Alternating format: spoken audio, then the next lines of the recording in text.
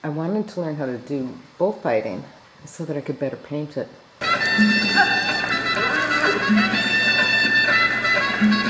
I found my earlier bullfight paintings rough, without passion, without life.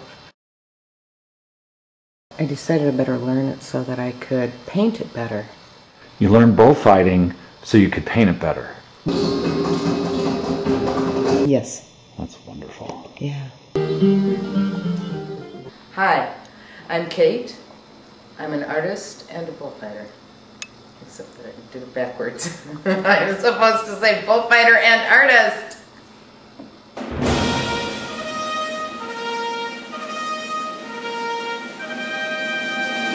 You're a bullfighter? Where do you bullfight?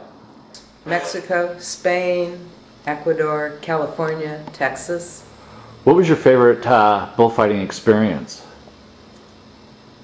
Probably Ecuador, because I felt like I did the very best that I had done in a long time, and I got to bullfight with a very well-known Ecuadorian matador.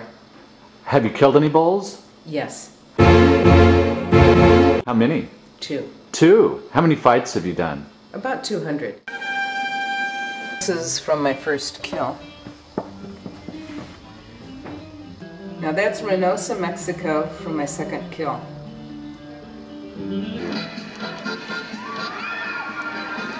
Looks dangerous. I've been beat up a little bit. I think my first professional bullfight I was lifted in the air 20 feet and landed right on my tush. It was kind of hard. Have you broken anything? Yeah, I've broken this clavicle. Oh my. I've broken ribs. For a while I had a nice little scar the size of a hoof over here, but it's kind of disappeared now. Took some skin off. Had concussions. Gotten broken toes, torn fingernails off. Ooh. That's when I learned to clip my fingernails before a bullfight. This is your cape that you fight with? This is the capote.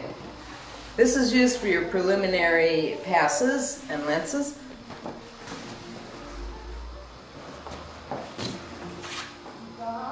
This is the cape that's used in the last tercio, or the last third of the bullfight. It's what you use for when the animal's a little bit more tired, you're bringing him closer to you.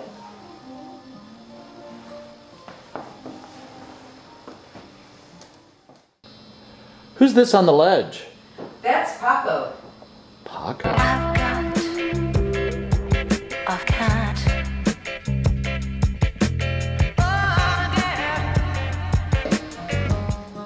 This is a sword case that was owned by Jose Ramon Torrado. He was pretty big in the 80s.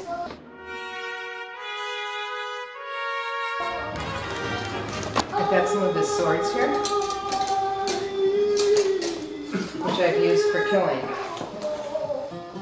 This one, it's curved because you're going over the horns into the aorta. That's where you want to go. You got a new sword fighting partner here. Yes, yes, he thinks this is great fun. So who's this? This is Seymour. He's called Seymour because he's down there and he has a good vantage point and you can see more. What is he? He's a Mongolian muskox. Is it true that after a kill you get to keep the ears? If you do a good job, you get awarded an ear. If you do really good, you get 2 ears.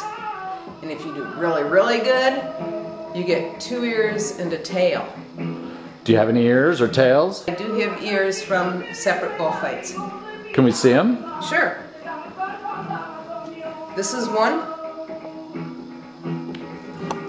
And the other one from a different bullfight. Life is precious. Every